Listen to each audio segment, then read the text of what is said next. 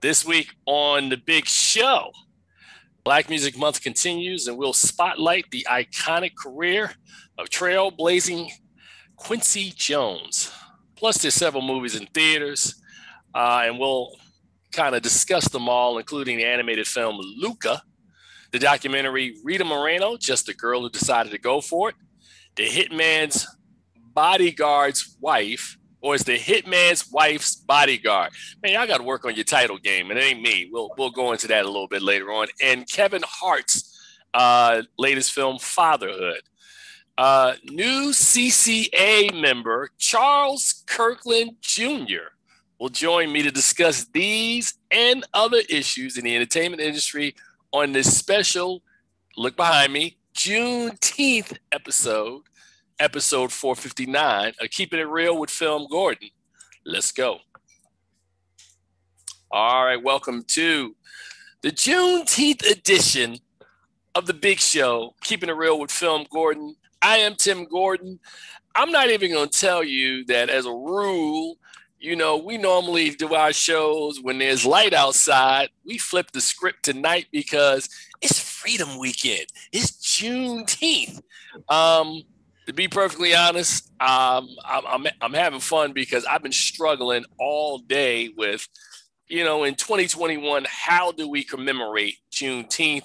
Charles Kirkland, welcome to the show. I'm not sure if you've been thinking about this at all today. Whenever we have national or federal holidays, like we think about the King holiday, we think about, President's Day, we think about, some of the other holidays, Labor Day, Memorial Day. We usually have a built-in purpose, whether it's honoring military veterans, whether it's, saluting civil rights icons.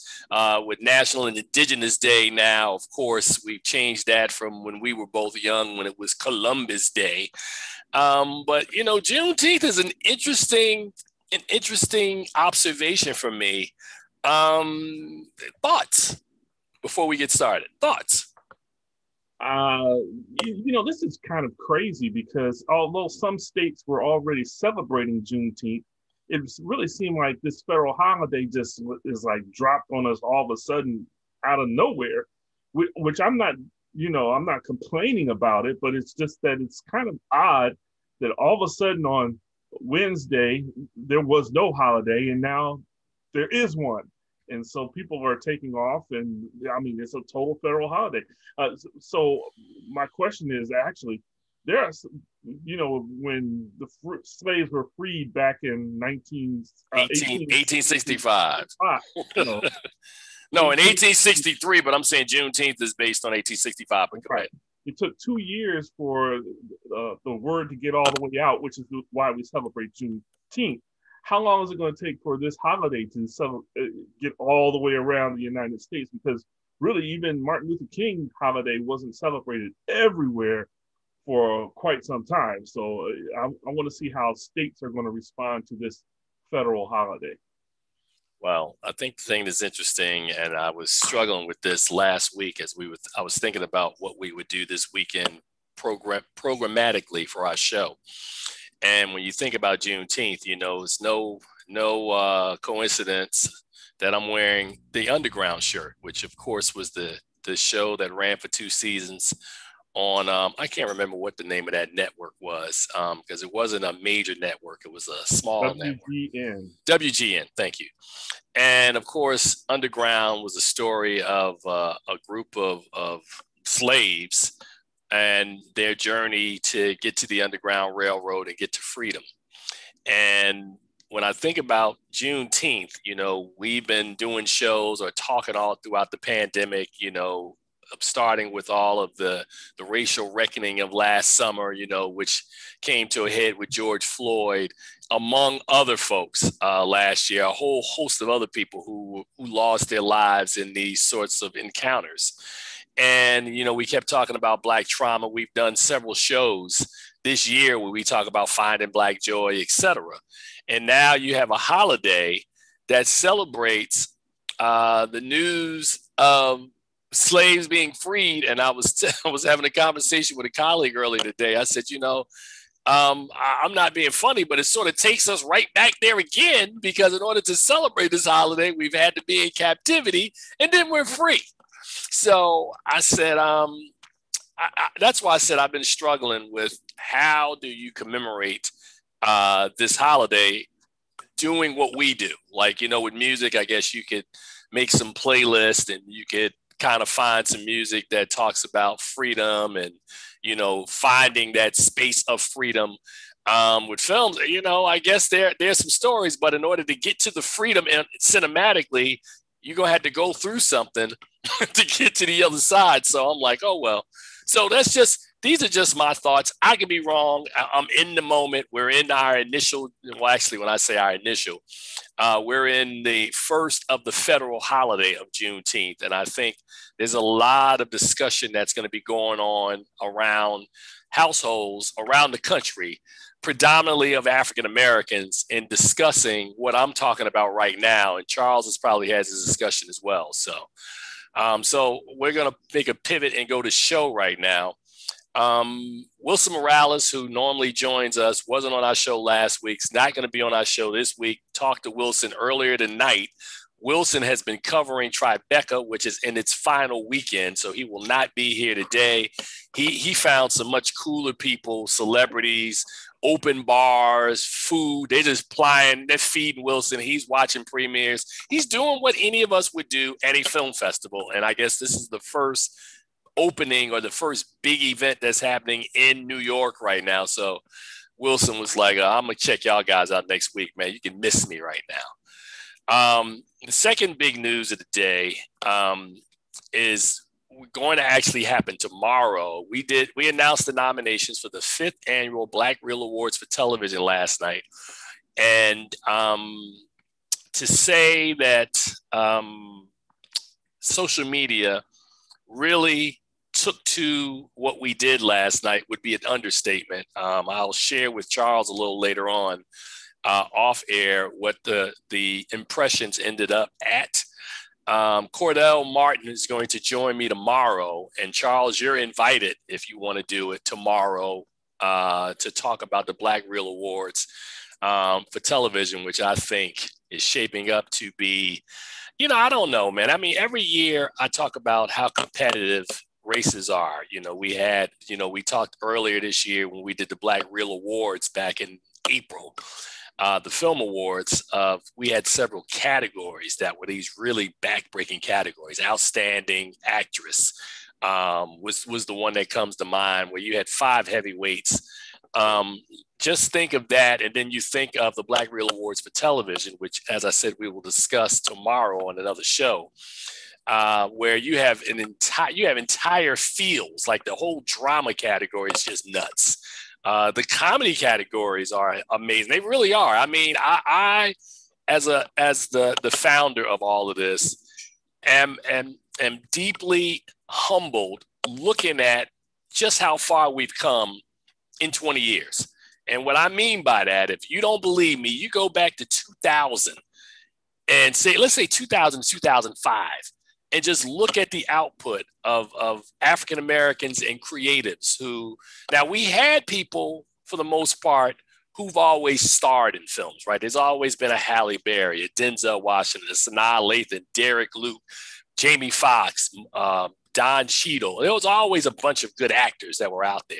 The biggest difference, Charles, and if you don't believe me, like I said again, check it out for yourself, is in the difference of the creatives now who are showrunners in streaming companies, streaming services, and network shows. The executive producers, directors. I mean, there was once upon a time when there was Gina Prince Bythewood, there was Spike Lee. I'm trying to think who else was prominent during that time. I'm talking about the early 2000s. You had Mario Van Peebles that was still making movies with Badass.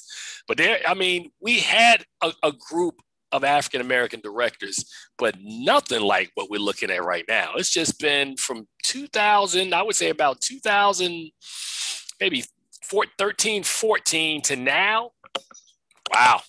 Explosion. Yeah, man, it has been something to see. And you will see that reflected in the Black Reel Awards for television, which incidentally, Charles, didn't exist until 2017. And I give Cordell Martin a lot of credit because he came to me in 2016, like in September. I never forget it. He called me one night. He's like, I think it's time for us to do a TV award. And I said, really? I mean, you know, because for years I was like, is there going to be enough in order for us to do this? And he said, I'll get back to you. And the next day he came back and gave me a 10-page spreadsheet of shows that he looked at. And I said, well, I guess there is enough to do it. And the rest, they say, is history. So, you know, we've had the This Is Us years, the Queen Sugar, Black Lightning. I mean, we've seen the rise of television. And the thing that I'll leave it alone. This is my last one, and I'll save the rest of this for tomorrow. Is the thing that I think is interesting about television that's very different from movies is that movies we know are kind of one-offs, which basically means that we'll see Black Panther in 2018, and then, you know, we'll have to wait either for a sequel or there'll be another set of films the following year. The thing that makes television engaging to me is that there's shows, and I talked about This Is Us or Queen Sugar, where these shows are going in the year 4, 5, 6, but despite the fact that there's these shows that have these multiple seasons, there's always a new crop of what I call freshman shows that come up. And then we had the rise of shows like For Life, All Rise, and all of these other shows that came out of nowhere. And it's always interesting because despite the fact that you've got regulars, you know, just think Insecure is going to be going into its final year a little later on. We haven't seen Atlanta in 2 years. And those two shows used to dominate the comedy categories. So the fact that we see stuff that's somewhat familiar, but it sort of changes, and there's a little bit of the old and the new every year in television, which is a lot different from what we see with actors who may show up every year, but in different films. It just makes it a very compelling program to look at and analyze every year. Charles? I think the biggest contributor to the explosion that we're seeing in television is that there are so many more outlets now where things can be seen. Before we were locked into the big three, maybe four, and had to fight for a space in there. But now we've got our own networks. We've got lots of locations where we can put things out for people to see. And thankfully, people are checking it out. I mean, sure, we have This Is Us on NBC, but like you mentioned, Underground is on WGN. Who knew about WGN until, I mean, it was there as a Chicago network, but I mean, people weren't really watching WGN. Right. You got the OWN network. You've got all these areas where you can go and see any amount of African American centered programming, and which is beautiful because it didn't have to exist. It didn't have to succeed, but it is, and it's wonderful.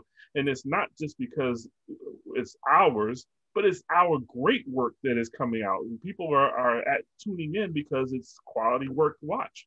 Right. So, I definitely agree with you, man. So, yeah, I was just thinking about that, man, because, you know, I've been immersed in television. We're also working on the Lakefront Film Festival, which is going to launch in a month, looking at, you know, not necessarily looking at movies for that, because we've got our lineup of films, which, you know, my friend who's talking to me is going to take these films and group them together into their different areas. But we're talking about the hunt for the opening, closing, and somewhat spotlight films that we're going to have in this virtual festival. To say, Charles, that I can't wait to get to in-person screenings again and in-person festivals. Cannot wait. I mean, I love the virtual game. We've been doing it well here for over a year. But at some point, they're going to call us back and go, y'all got to come into the studio. And I'm like, I don't know, Charles. I'm kind of digging this home thing. Hey, look, I feel you on our show, but I'm ready to get back into the theaters. I've got my first solicitation for a movie theater to see a film in the theater, and I quickly accepted because not just because of what it was, but I need to get back out there. I want to feel the experience of being in the theater again. So All right. I'm not sure about how I feel about somebody sitting right next to me in the theater, but we'll see how that goes when we get there. Cross that bridge when we get to it. All right, we're 16 minutes into this show, and here is the bombshell that I found out about today. A couple of days ago, the Critics' Choice Association, which I've been a member of since 2013, we held our elections for the new board of directors.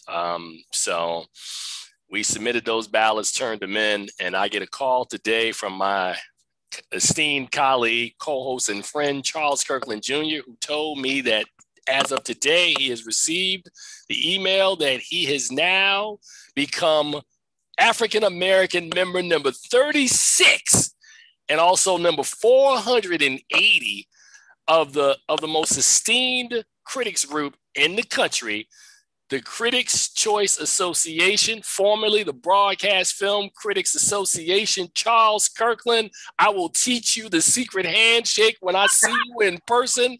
Welcome to the club. Yeah, it's a lot of fun. It's a lot of fun. I'm super pumped. I've been working toward this for a number of years, and to finally get here, I was sitting in a restaurant with my family, and the text ping said, check your email. I checked my email, and I just dropped my phone because I was like, yes, praise the Lord. I can't believe it. Thank you, Lord. I'm here. I'm in. And so I sent you that text. I'm in. and I got it immediately. I was like, oh man, what, you in the house? What you doing? You in? But I sort of kind of got it, and it is a big deal, man. I just think that it is interesting because for years we would be on these shows, and Wilson and I and other members of the CCA would talk and be like, yeah, don't talk to Charles. Charles not in the club. He doesn't really get it or understand.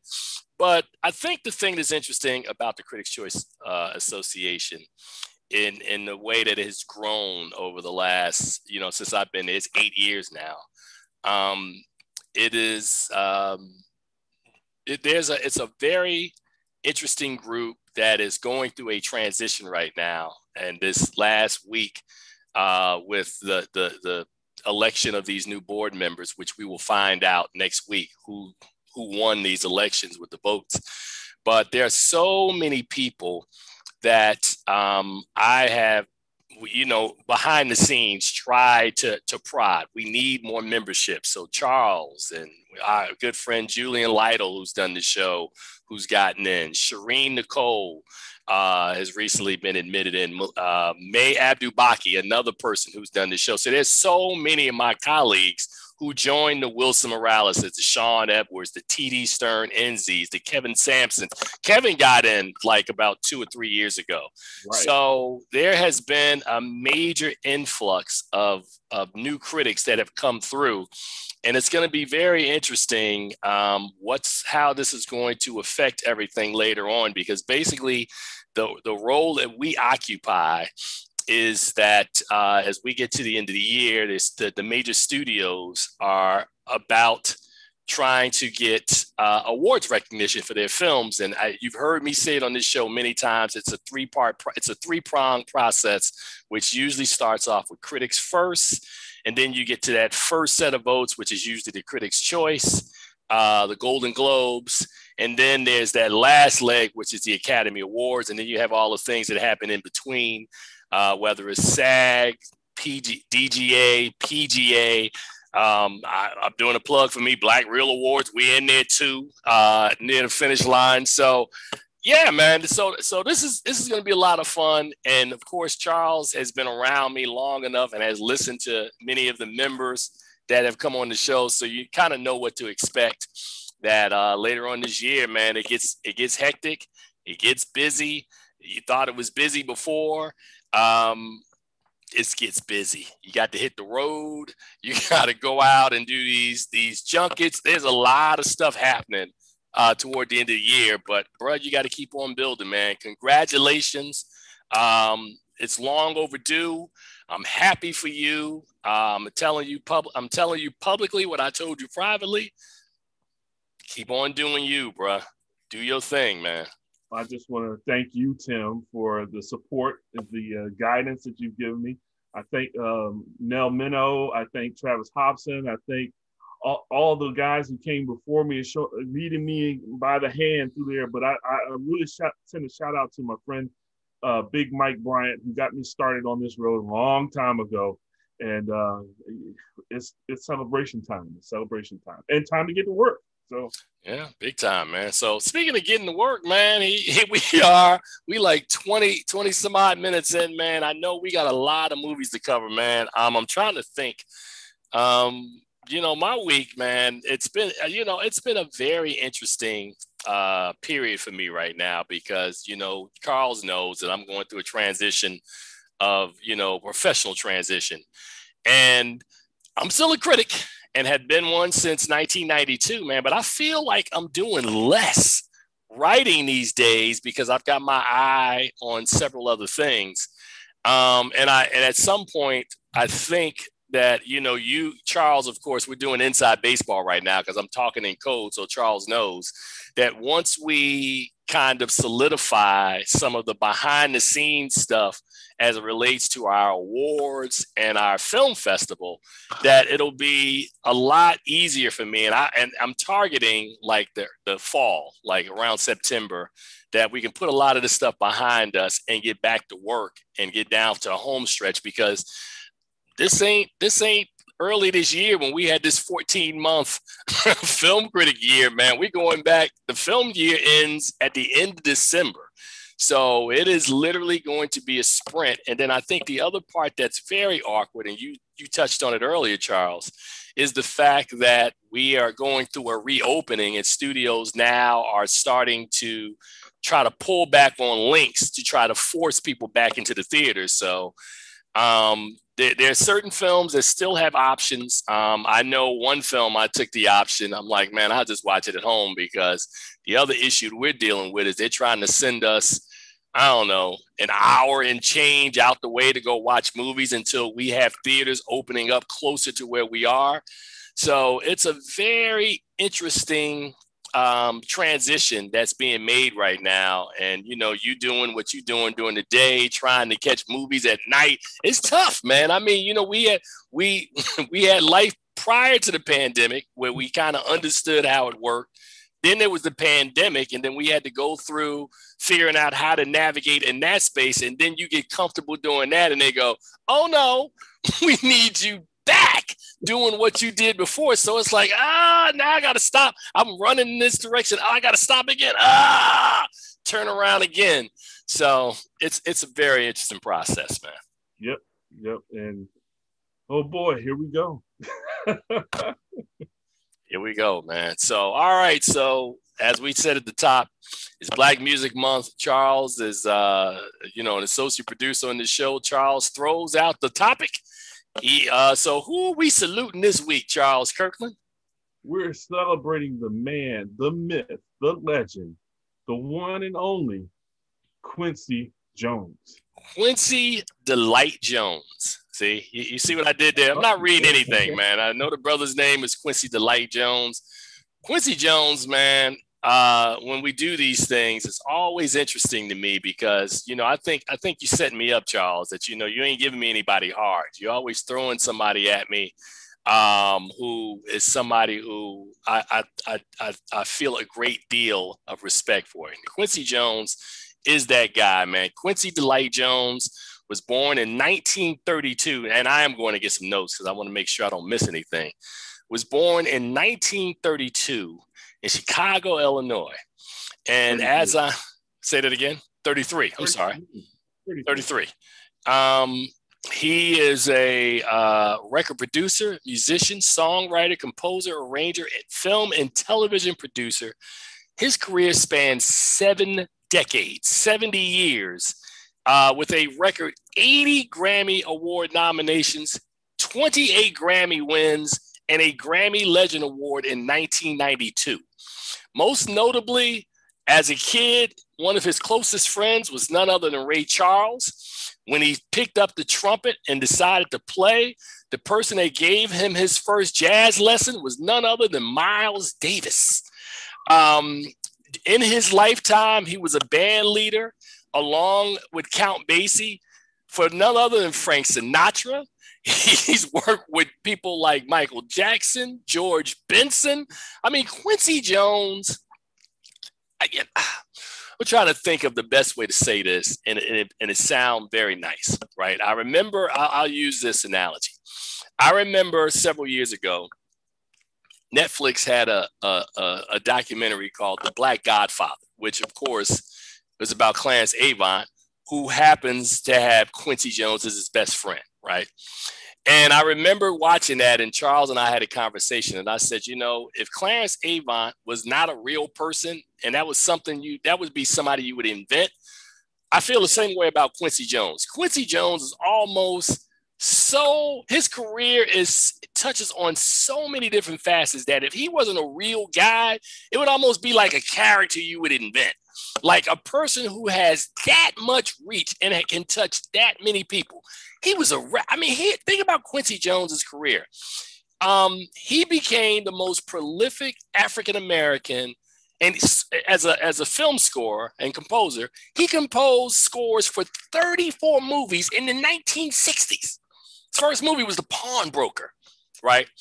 Think about Quincy Jones, who, for whatever reason, saw this young kid named Michael Jackson, right? Now, before he got to Michael Jackson, Quincy Jones had been producing. He had done his own stuff. He had done the score for Sanford and Son. He did stuff like that in the 70s. You know, for all you people who tease me about age, there's a good thing about age that you learn something because you lived through some stuff. I lived through some stuff with a lot of these people. So Quincy Jones is somebody whose career I am intimately kind of associated with. And I remember George Benson in 1977 or 78 did Breezin', right? You know, this album he did that was like his jazz breakthrough, right? And he came back the following year, and Quincy Jones took him in the studio. And he did an album. What was that? I'm looking at the album cover, but I know the album had songs like Love Time Love, Moody's Mood.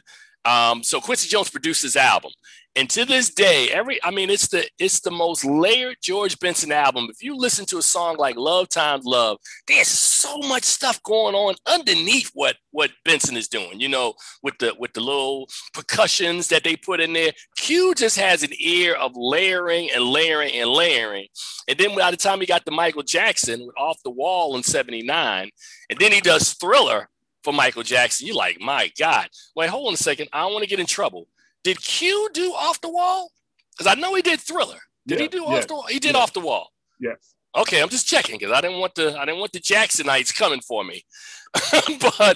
but between that and Thriller is, you know, whatever you can call it, the largest selling album of all time, second largest. It doesn't really matter. It's sold now. Last count, I thought it was, is it over 100 million copies yet? 100 million units sold? It is. I think it's closer to 110, but I think so, yeah. Yeah, so Q, you know, We Are the World, brought everybody together for that. What has Q not done? The Color Purple, he's a movie producer. What has Q not done? Back on the Block, what has Q not done? I mean, from jazz to gospel or rap. I mean, he worked with the Winans. He's done everything. So I mean, he's been everywhere. And I mean, like you said, what has Q not done, man? Quincy Jones. Now it's an interesting thing. I met him one time. I was at working at WHUR, and he had written his autobiography. So this had to be, I don't know, like around 99, 2000, something like that. And he came to Howard University to do part of his book tour. And I met him, said hello to him, and then the rest of my job was standing next to him as people were coming to sign his book and going, "Can you pass me another one of Q's books?" So Q can sign. So that's my interaction with Quincy Jones. I'm not trying to make it sound like we sat down and chopped it up. No, we did not. But Quincy Jones is someone, I always respect excellence. And the fact that this man has represented excellence for such a long period of time. I mean, what can you say, man? You talk about Clarence Avant being a guy that broke down doors. It's no accident that the two of these guys are that close as friends, because their career paths may not have been Avant was not as high profile as Jones was, but as influential as Jones's was. So great guy, Clarence Avant. Well, he is a great guy, but Quincy Jones is who we are discussing right now. So I'm so glad that Q is still here. A little later on, when we start doing reviews, I want to talk about another one of my personal heroes, a film that I saw, and we're going to discuss closely. Those lives sort of parallel. So remember the Clarence Avant, Quincy Jones parallel when we go later into the show. So, Charles, what do you have about Jones? Anything that you want to bring up about Q?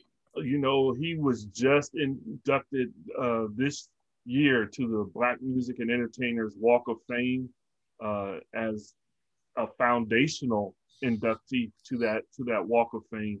You can talk about all the awards he's done.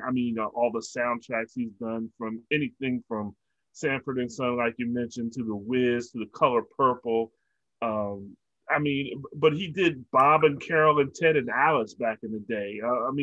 He's never been pigeonholed into one area. He worked with Leslie Gore and It's My Party. He produced that for Leslie. And if you don't know what it is, just Google It's My Party. It's the most, well, I'm not going to say it's the most pop thing, because Michael Jackson would be the most pop thing. But 1963, It's My Party was pretty white. I don't know how else to say it. It was just It's My Party. Yeah. And Frank Sinatra. Who if it wasn't on your resume that you worked with Quincy Jones in some form or fashion, then some people would have said that you just didn't do any music. Because if you did something great, he had you in his stable at some point in time. So Brothers Johnson. I think about so many people, man, who Q has kind of been around and has done his thing, man. So, like I said, mad respect for him. Just an amazing choice, Charles. I'm glad we had a chance to spotlight Quincy Jones's career, who I affectionately call Q. All right. So, all right, Charles. Busy week, man, of movies. I'm not sure how many of these four you have seen, but I definitely wanted to get at it and talk about some of these movies. First up, man, is a film that's a Netflix release, and it stars a very popular comedian who is doing a dramatic turn. And of course, that film is Fatherhood from Kevin Hart. I screened this film a couple of days ago and just rewatched it moments ago before we got on the air. Fatherhood is a comedy drama directed by Paul Weitz, from a screenplay by Weitz and Dana Stevens, based on a 2011 memoir, Two Kisses for Maddie, a memoir of loss and love by Matthew Logelin. Film stars, of course, Kevin Hart, Alfre Woodard, Frankie R. Faison, Lil Rel Howery, DeWanda Wise, Anthony Carrigan, a star turn from the very young and talented Melanie Hurd and Paul Reisner, and follows a new father who struggles to raise his daughter after the sudden death of his wife. I saw the trailer for this film, Charles, and I was like, okay, here's another comedian taking a dramatic role. And I'm not saying that to be critical, because, what I've discovered is you watch Will Smith for years do The Fresh Prince of Bel-Air, and then we see The Pursuit of Happiness and so many of the other dramas that he's made.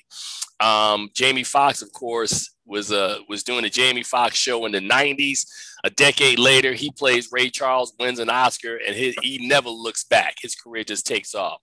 And on and on and on, we've seen folks, to a certain effect, Chris Rock, who is a guy who made a lot of comedy films.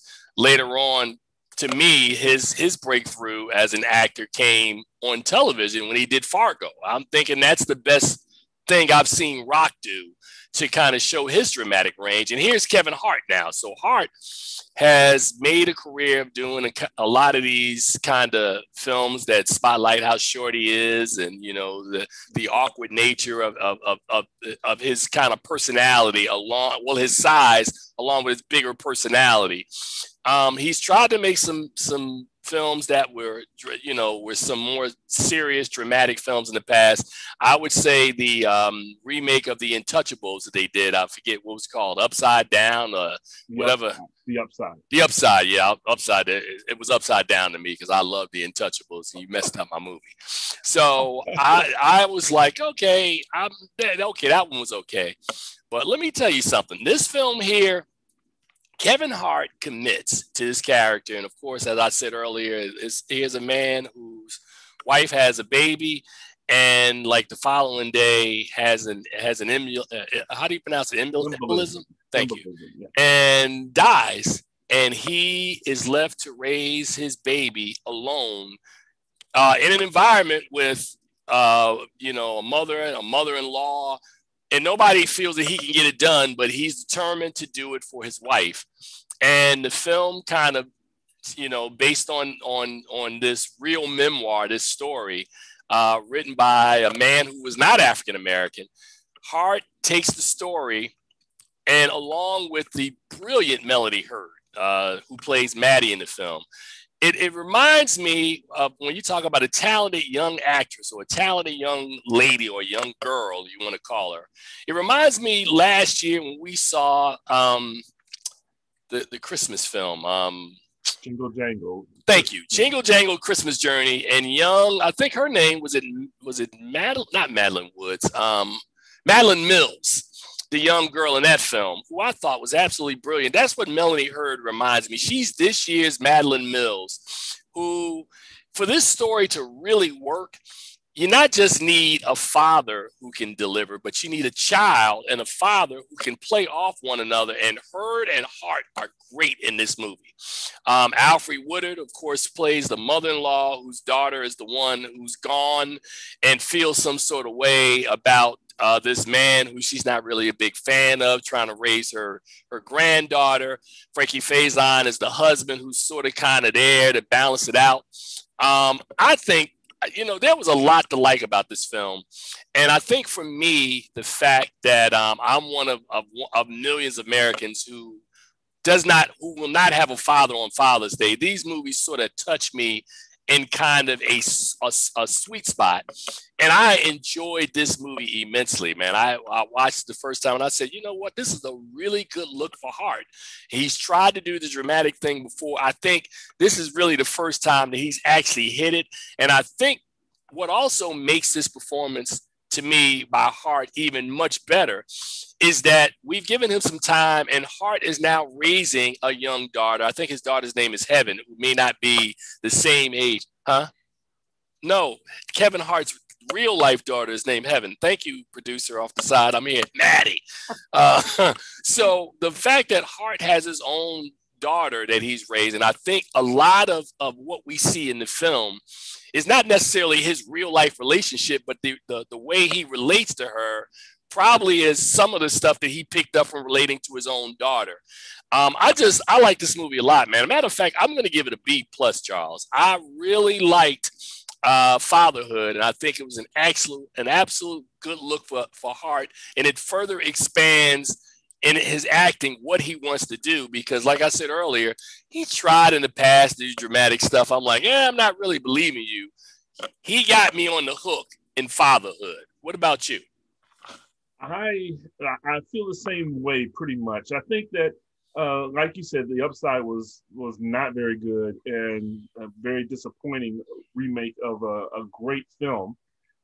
So when we get Fatherhood, I'm going in with a little tenseness because I don't want to see something bad. But I think because this is not a remake, we don't have any former or prior knowledge of this film or what it should look like. He has a little freedom here to play this role, and just a father and a daughter. The story between a father and a daughter, there's that special. If it had been a father and a son, it just wouldn't have worked. But this is a father and a daughter, after the tragic death of his wife. And I think Kevin Hart really does a very good job. We should give credit to Paul Weitz, who also Yeah. directed uh, uh, Chris Rock and Down to Earth, and so he did Hugh Grant in About a Boy. So there's some he's got has some work in taking these comedians and giving them some some depth. So I think he's done a great job here. I don't know if I'm giving it a B plus. I would probably stick with a straight B because there were some things that were kind of hokey, and as a father of a daughter, it kind of was like, come on now. So Well, the Lil Rel Howery stuff, man, I didn't get that at all, man. Like no, this dude just had no filter. Like, let me tell you something. So yeah, but but I like but this movie, man. again, Melody Hurd kind of steals this movie. She's just, I mean, adorable, loving, and powerful, standing up against Kevin Hart's character. I mean, she just I was impressed by her work. Just I mean, you hit the nail right on the head when you said Madeline Mills. I think her because she's not the main character like Madeline Mills was in that movie. It was all I mean, the movie was named after her, but she is that co-star that he needed to be successful in this film. Okay, and let's also clarify that you said is his name Paul Weitz, the director?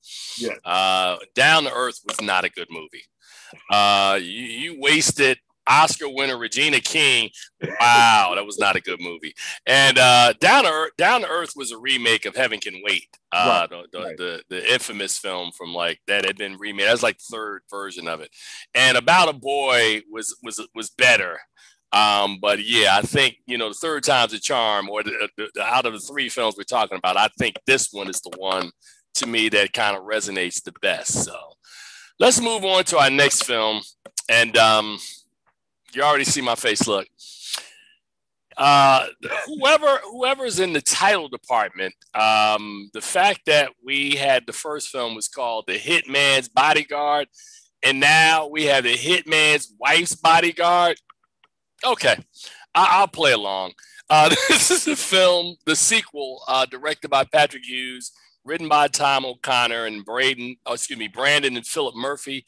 It's a sequel, as I said, to The Hitman's Bodyguard and features the big three back together again: Ryan Reynolds, Samuel L. Jackson, Salma Hayek, and Richard E. Grant reprising their roles with Frank Grillo, Tom Hopper, Antonio Banderas, and Morgan Freeman joining the cast. And if you've seen the original Hitman's Bodyguard, I thought it was actually fun. A story about a hitman played by Samuel L. Jackson and a bodyguard who the two of them have an unfortunate crossing, and then they spend the movie kind of siping at each other.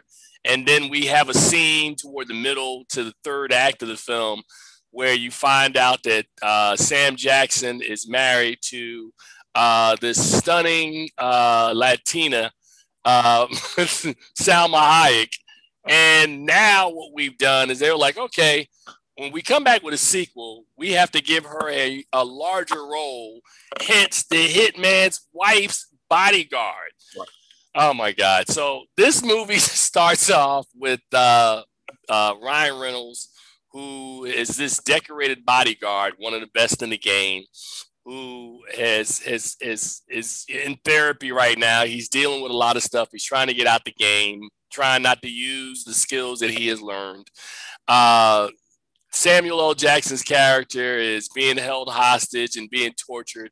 And suddenly, as Ryan Reynolds is trying to relax and get his mind on other things, he gets tapped on the shoulder. There's a very humorous montage that goes on as he's sitting at a resort, and he's got on a headset similar to what what I'm wearing, listening to some music that's really soothing and relaxing. And behind him, we see people just getting shot up. He's totally oblivious, and only to discover that Salma Hayek is coming for him because she wants him to help her rescue her husband. which of course they do. And then the three of these guys go off on another crazy adventure. Salma Hayek, I know she loved this role because she got to swear and act like a guy with a potty mouth. I mean, some of it was funny, but I'm like, damn. The Hitman's Bodyguard's Wife as a film might be entertaining to watch. As a film with an actual plot, it's an absolute mess. Morgan Freeman shows up in the movie in a role that you're like, come on, man, really? Frank Grillo is there doing doing what he has to do, bringing what he brings to the story. It's a movie that it made me laugh while I was there. The further I have gotten away from that film, I'm like, I'm not even gonna say the old line because I would get in trouble, but it was one of those films that I saw and it was cool for a moment, but a week and a half later, like, yeah, it's forgettable. It'll come and it'll go. You'll go and watch it this weekend, and a month from now I'd be like, Hitman's Wife's Bodyguard. You'd be like, what? Huh? Oh, yeah. For me, C- on the Hitman's Wife's Bodyguard. Like I said, I was entertained while I was there, but it ain't a lot there. This is a messy, messy movie, and unfortunately, we probably gonna get the Hitman's Wife's girlfriend's bodyguard or bodyguard's girlfriend. Yeah, something and coming up in part 3, because if it makes money, they'll be back with more of them. So I was not a huge fan of this film. Charles Kirkland, please save us and tell the audience that Tim is tripping and that this is the goodest movie, not a word, the goodest movie that's out in theaters this weekend. The Hitman's Bodyguard, when Salma Hayek came on the screen in that movie, she was just so out of character, because it was in that film that she cussed and was violent and all that stuff, and so it really took us by surprise to see this. So when we come back for the Hitman's Wife's Bodyguard, it's a one-trick pony. They're just recycling off of that same joke that happened in the first movie, and it really didn't work for the whole movie. It was like you said, for the moment you're in there, it's a lot of fun. You laugh, you see the action, and you enjoy it. But now, Free Guy is coming. Let's see how that does for Ryan Reynolds. This one is a pass. This is a pass for me. Don't go see this movie. All right. Okay, well, that's good. Let's keep it moving, man, because we got movies, man. The next one up, man, is one that I had a chance to see a couple of days ago, and I desperately wanted to talk about this. It was the documentary Rita Moreno, Just a Girl Who Decided to Go for It. This is a documentary that's directed, produced, and edited by Miriam Perez Riera, and it follows Rita Moreno, focusing on her early life and career. Norman Lear, Lin-Manuel Miranda, Michael Cantor serve as executive producers. Man, let's jump right into this, man. This film had a lot of parallels. Her life and story reminded me a lot of the life story of one Sidney Poitier. And you would go, well, Tim, where are you getting Sidney Poitier with Rita Moreno? Well, easy. Sidney Poitier in 1950 made his debut in a film called No Way Out and became the first Black man to be a leading man, which, i.e., for people who are watching this who are really young and don't understand what leading man means, is that prior to 1950, if people like Lena Horne or, say, Paul Robeson or other African-American actors were in films, when those films played in parts of the country, i.e. the South, they had it arranged where they could cut them out of these movies and kind of re-edit them. When Poitier comes along in 1950, that's no longer able to be done because it's a Sidney Poitier film. So Blackboard Jungle, Edge of the City, all these other legendary films in the 1950s going into the 60s, Raisin in the Sun, his Oscar-winning role in Lilies of the Field, and on and on and on. Great year, 1967, In the Heat of the Night, To Serve with Love, Guess Who's Coming to Dinner? So I just wanted to get that out. That's the Poitier piece. Now for Moreno, Her first film also was 1950, where Portier was a black man. Rita Moreno was a we now call a Latinx or a Latina, but a Hispanic woman breaking through in Hollywood at that point, who was a very, very beautiful actress. And I think the interesting thing about listening to her story coming from her own mouth was the amount of abuse and racism and sexism and misogyny that she had to deal with coming up. There's an amazing exchange with Harry Cohen, who I think, and I could be wrong, I have to check. Harry Cohen, I think, was either the head of, he wasn't a Warner, so it wasn't Warner Brothers. He had to be the head of Fox, that told her, you know, she talked about he was a crude little man, and what he asked her, I can't even repeat it on our show because I can't use that language. She talks about how she had a manager who literally raped her, and she said she thought so little of herself that she didn't even fire the guy. He raped her and she kept him as her manager. She talked about you know, her and Marlon Brando were in an off and on love affair for 7 years. And she was so smitten with Brando that after he emotionally abused her and was seeing other women that she knew about, she literally tried to kill herself. I mean, so Rita Moreno's story and what she had to overcome to become the first Hispanic EGOT. EGOT meaning she won an Emmy, a Grammy, an Oscar, and a Tony. She would win her Oscar for West Side Story, which came out in 1961. That was a revolutionary film for that community in that time, right? So you think about her winning an Oscar in 61, Portier winning an Oscar in 63. You think about the doors that they kicked in with films like West Side Story, which came out the same year that you heard me say earlier, Raisin in the Sun. So there are lots of parallels, man. She would later leave movies because they offered her all these roles that she said either she had to be a sexy vamp or an immigrant or a foreigner, or she had to have an accent. And a lot of times she had to have both. Tells the story, Charles, of one time being on the set of a movie where she had a death scene that was her and the rocks on the water.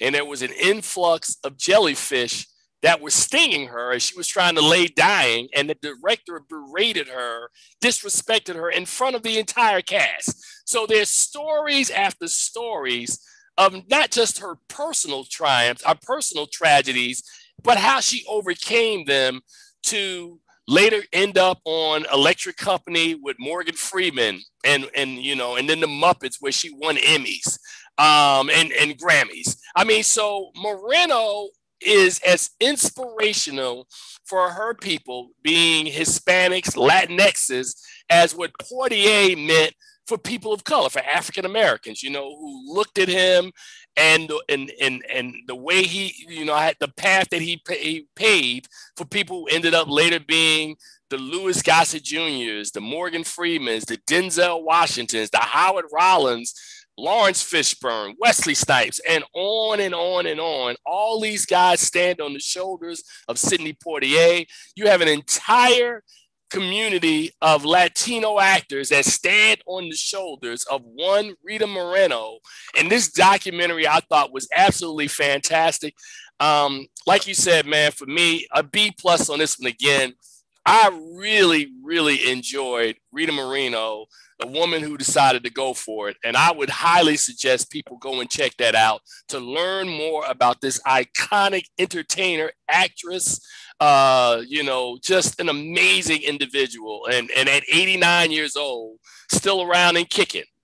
I think the one thing that you highlighted how she's an icon for Latin representation, but I think she's also an icon for women as well. I mean, there was a lot of power that she brought to the Hispanic community, but she did a lot of empowering things for women in general as well. And we talk about Salma Hayek. Where would she be if it weren't for the role that Rita Moreno played in prior years? So, I mean, it's a very powerful documentary. I enjoyed it. I gave it an A-.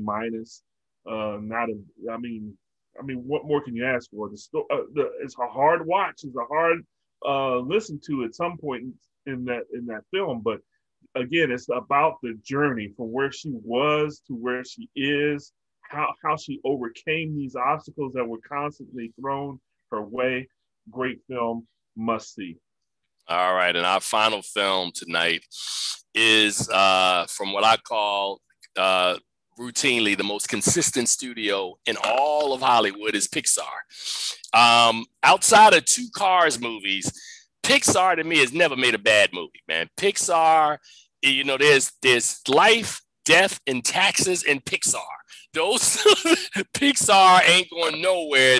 Whatever they do, whatever they touch, they decide they're gonna make it works. And this latest one is Luca, which is a coming of age story, fantasy comedy that is directed by, and I don't want to butcher the guy's name, but I think it's pronounced Enrico Casarosa, and his feature-length directorial debut. This film is written by Jesse Andrews, Mike Jones, produced by Andrea Warren, starring the voice work of Jacob Tremblay, Jack Dylan Grazer, Emma Berman, Marco. I'm not gonna mess your name up. I'm skipping your name. Yeah, whatever. Maya Rudolph and Jim Gaffigan, and this tells the story of a young boy and his friend who are, would they be described as? They're not mermaids, but what are they? It's like sea creatures of some kind. Yeah, they never say exactly what they are. So I just say sea monsters because that's what. So you know that I had to ask you that because that was kind of clear. Like, what are they? But they're I'll use sea creatures. You want to call them sea monsters, who, as long as they're in water, they appear to be the sea creatures. But when they dry off, they appear to be like regular kids. And it's after having a set of strict parents, he decides, him and his friend, to make a break for it, and they go upon land and live as regular people. They meet a young girl who they befriend, and these set of outcasts just run around and hang out with a goal that they each want a Vesper, a scooter, and the only way to win one is they have to win a bicycle race. And there's an arrogant idiot. I don't even know who voices this character. Who's the arrogant guy? Is kind of the guy who is like the big man on campus who terrorizes everybody, who tries to prevent them from reaching their goal. I'm gonna make this one real easy for you. The first thing that jumped out at me when I watched this movie, I said, you made a movie that was a metaphor for passing, huh? So when they're in the water, they black. But when they come out the water, dry off and fit in, they assimilate with the people. That's what I got out of this film. Now, a colleague of mine, who I will not name, said that the metaphor they got for watching the movie was like, this was like an animated Call Me by Your Name, because they thought that the Antonio, I said, really? I didn't get that. I got it's all about passing, which is what Luca is all about. I mean, you watch it for what it is. Charles, what did you get out of it? Am I stretching that this is a film about passing, that these people, even at the end, when you find out that his grandmother goes, man, I come up here and do this all the time. I'm always passing. I'm always out here hanging out. Pixar is trying to interject racial politics into an animated film, and it went over all y'all heads, and none of y'all got it. You didn't get that? I said that there could be an extrapolation of races going on here, but extrapolation. I mean, it's real. You got to be real testy to see this. I think this movie is really on, as I call it, on a surface level. This movie. Excuse me, Heather. This movie is closer. Am I right here about this passing thing? She's not. She's like, Charles is like, well, you can extrapolate. Really? I mean, think. Okay, Charles, think about the film again. I'm gonna be quiet. Think about what happens in the film. When they get water on them, they become like these sea creatures, right? But we don't want to live as sea creatures, so we want to We want to get out here, dry ourselves off so we can get along with everybody else. We want to assimilate with the people of this town. Because the people of this town don't like sea creatures, and when they see sea creatures, what do they try to do to them? They're killing them. They're killing them. Wow. So, hold on a second. Okay, wait a minute. How about the fact that these sea monsters are better at the race than all these people who've been in the race all the time? Wait a minute. Wait a second. The sea creatures are better? Okay. Watch this. Okay. Tiger Woods. We're always better. Right. We're always better. You got all these examples in history of how, more proficient. Man, Pixar getting ready to send me some nasty letters. I'm like, man, don't get mad at me. I'm watching the movie for what it is because I'm sitting there going, it's interesting. Sea monsters. Okay. Come out the water. And then at the end, this is what makes it even worse. At the end, when the people decide what they are and that suddenly sea monsters aren't bad, then what happens? He still becomes a human boy and goes off to school somewhere. So I mean, but we still got some sea monsters in the town hanging out now. Now that being a sea monster is kind of cool. So we don't have to pass anymore. We ain't got to pass. We can be who we are. Hey man, I'm just telling you, bro. I mean, like I said, I think you're making the movie way deeper than what it really is. I mean, yes, you can say that.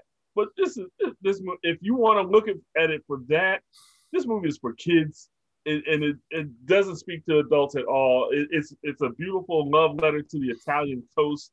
But I mean, yeah, you can look at almost any movie and try to get a little theme out of it like that. But my email address is filmgordon@gmail.com. Send me all your comments. I mean, tell me, am I wrong? Because, like I said, I extract meanings out of a lot of movies. But, man, that was like, okay, maybe Charles has a point that I'm maybe extrapolating, maybe because it's Juneteenth that I'm in a heightened African-American freedom sort of a mood. But I didn't watch this movie on Juneteenth. I watched this movie last week. I was like, passing. And then there is a movie coming out later this year, which is called Luca, aka Passing, with Tessa Thompson and Ruth Negga coming up a little later on this year. So when I go see that movie, I'm gonna be like, 2 for Luca, please. They'd be like, Luca? Yeah, Passing, Luca. I gave Luca a B-. I didn't like the way that I don't like to inject these kinds of politics into my Pixar films. I'm just having fun, but seriously, I mean, I'm laughing, but I did get that. That was the big takeaway for me from watching Luca. Always Pixar's animation is always stellar. Their storytelling is stellar. So Pixar can do no wrong. And as I said, outside of those 2 Cars movies, which I'm not a big fan, Pixar has never made a bad movie, and they still haven't made a bad movie, even though they're trying to hit me with politics while I'm watching my little animated stories, man. So Charles, what did you think about this movie? I wanted to give it a B, but I think I gave it a C+. For me, I thought the movie was very, very much, because like you said, Pixar movies usually have multi-layers, to them. And I thought this one was kind of flat in that. There was that theme in it, but it didn't really give us any good message about it. It just was like Passing is cool.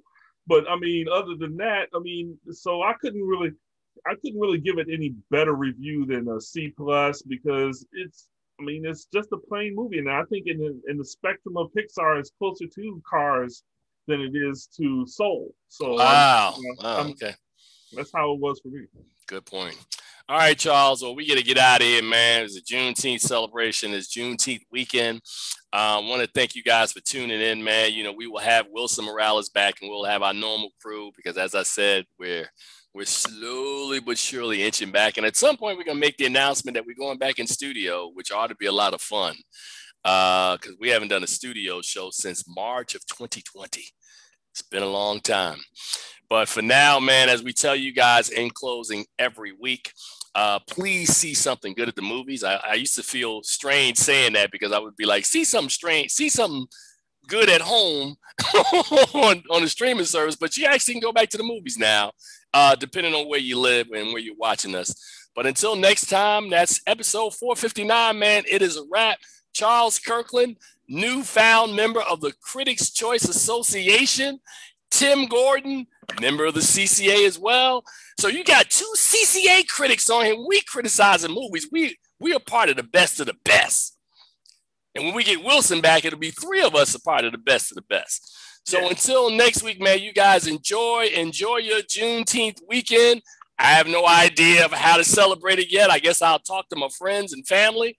You guys, Charles, you do the same thing. I'll see you guys on the other side. Until next week, man, we out. Happy Father's Day. Happy Father's Day to you too. I forgot all about that. We didn't mention that at all. Happy Father's Day. Take care.